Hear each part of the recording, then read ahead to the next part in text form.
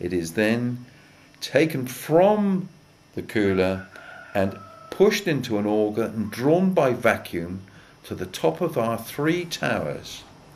Now, years ago, we used to put the curds into moulds in order to produce a finished cheese. Today, the work is done in the towers.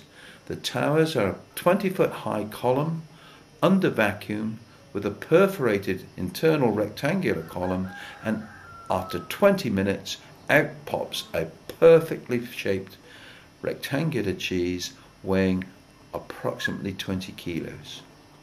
The cheese is then passed over the weigher for weighing, and at that point they're individually identified to make absolutely certain that during the course of the maturing process we keep our vats of cheese separate from each other and ensure that we have total traceability on each individual cheese back to its source of manufacture.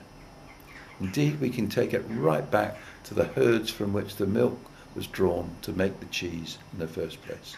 Once it's vacuum packed, out it goes to the packing room, where it is encased in 6 boards which effectively look like a box. And if you look very, very carefully at the boards as they are stacked onto the pallet, you will actually see that the weight of the cheese is transferred through the boards, so that no matter how high we stack our blocks of cheese, the shape of the cheese will always remain perfect, regardless of how high the stack is. The curd inside these boards is in fact still at something like 35 or 36 degrees centigrade.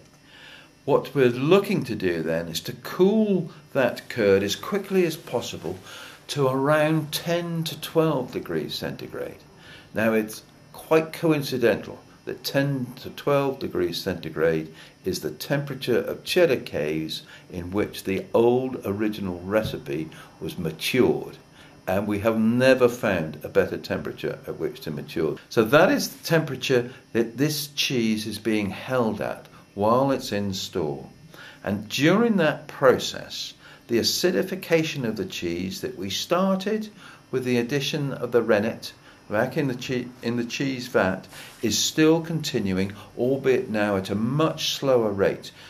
So what we're now faced with is a really extended period of very slow maturing to produce the character of cheese